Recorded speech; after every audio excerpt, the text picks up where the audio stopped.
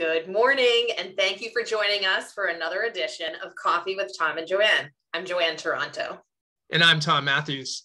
And today we're going to talk about buyer morale and how to keep yourself in a positive mindset in this crazy buyer's market that we're in right now, or crazy seller's market, technically, that we're in right now here in the Massachusetts area, specifically around Concord, Massachusetts. So Joanne, what are some things that buyers can do to help keep their morale up as they wade into the waters in 2022? Yeah, so I think as we move forward into the market of 2022, it's really important for agents to be having this conversation with their buyers about, keeping everybody in a positive mind space, because there are a lot of houses that will meet the needs of each buyer, and it's about securing the right property with the right utility. So by starting out with a plan in place and having, a checklist of the must-haves, number of bedrooms, number of bathrooms, location, and so forth, then you guys can stay focused and stay targeted on what you're trying to accomplish. And it's important to remember that, buying a home is not necessarily like finding a spouse. There's not just one that's going to be great for you and or your family. So it's important to keep in mind that variety is there and that there's more than one house that will come to the market that will meet your needs. And, planning is such a great idea, Joanne, because so often people just go into house hunting kind of haphazardly.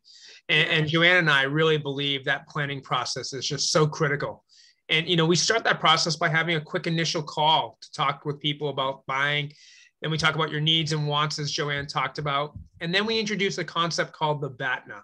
And that is your best alternative to a negotiated agreement, because you have to keep the open mind and keep your emotions in check, so that if you get into a negotiation on a property, and we're looking at the historical data and we're looking at the neighborhood, and the prices are escalating above those norms, do you want to be a trendsetter?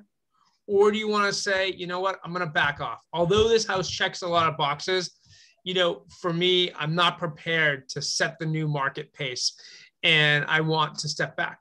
Now, there are different buyers, different ways to engage. And those are things that you have to think about in the utility that Joanne talked about, the utility of the house.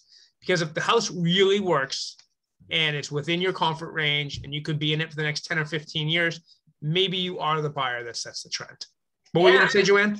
I think that the horizon of how long you want to stay in the home and what your vision is for using that home over, the next 7, 10, 15, or 20 years, the thought process is to remain emotionally controlled, which is so hard to do. We get it. You see a house that you love, you're thinking about where the sofa goes and which way the bed will face in the bedroom and what colors you're going to paint. And there's a lot of emotion that comes very quickly when you find a house that you really like. But if you want to make good financial, responsible decisions, it's important to keep your emotions in check. And that's a really hard thing for us to tell buyer's agents, because we want this to be a happy and emotional process for you. But in the market that we're in right now, it can bring you on a roller coaster that brings you to a place where you don't enjoy it, where this is a tedious process, and nobody wants you to feel that way.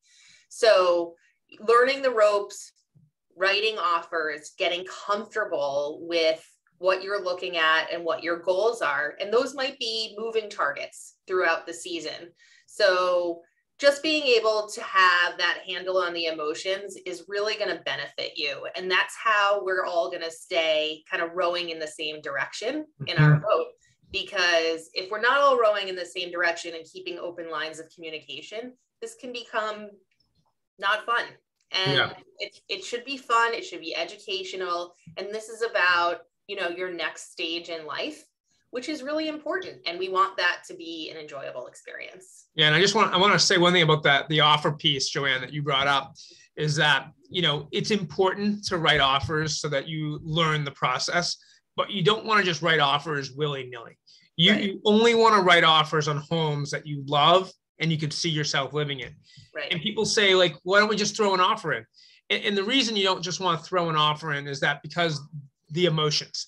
You can become emotionally engaged because when you put forward pen to paper and you're putting up that earnest check, the possibility is there that you could secure this property.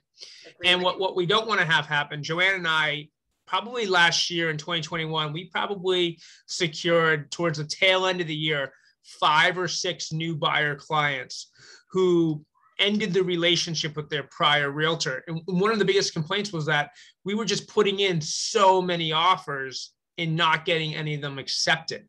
And as we were analyzing things, oftentimes they were just putting in offers just to put in offers. And our philosophy is you put in an offer if it's a home you think you can live in and you would love. And then if you don't get it, you're upset, but you went for something great. So therefore you reduce the amount of offers you write. And when you do secure the home you have, you're not emotionally drained. And that's really important to Joanne and I for keeping buyer morale. Yeah. Well, thanks for joining us today. This was a great conversation about buying real estate. I'm Joanne Taranto. And I'm Tom Matthews. Cheers. Cheers.